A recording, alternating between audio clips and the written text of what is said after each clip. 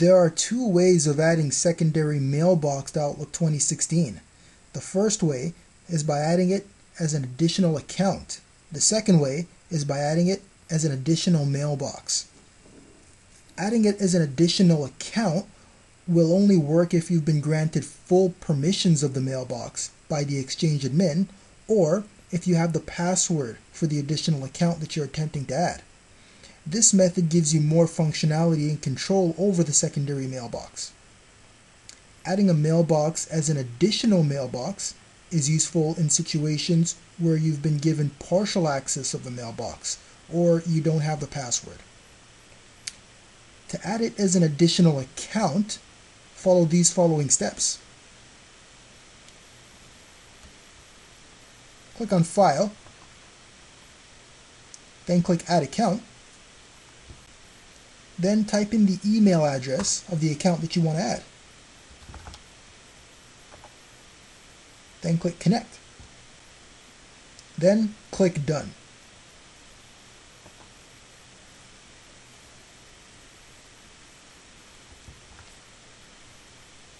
Now to add your secondary mailbox as an additional mailbox, do the following steps.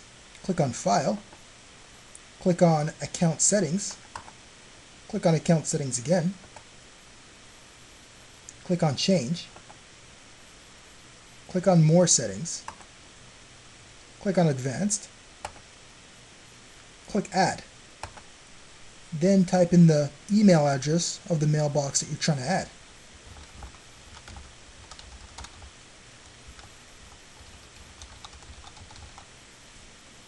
And then hit OK. Hit OK again, hit Next, hit Finish.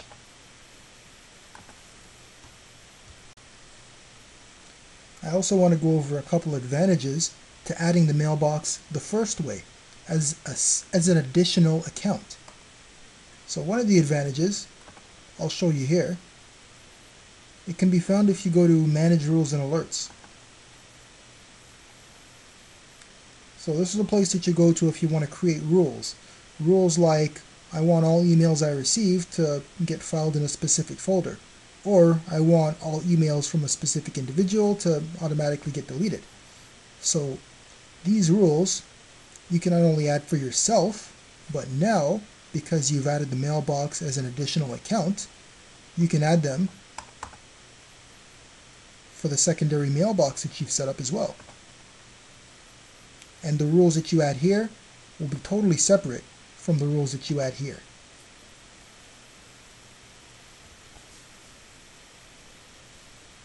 Another noteworthy advantage that you get from adding your mailbox this way is you get separate signatures for each account that you send an email from.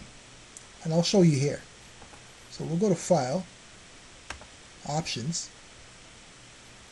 Mail, Signature. So notice that you can select the email account that you want to modify the signature for. So I'm going to select my secondary mailbox, and right now it has no signature, but I can click on that and I can give it a totally different signature from my primary mailbox.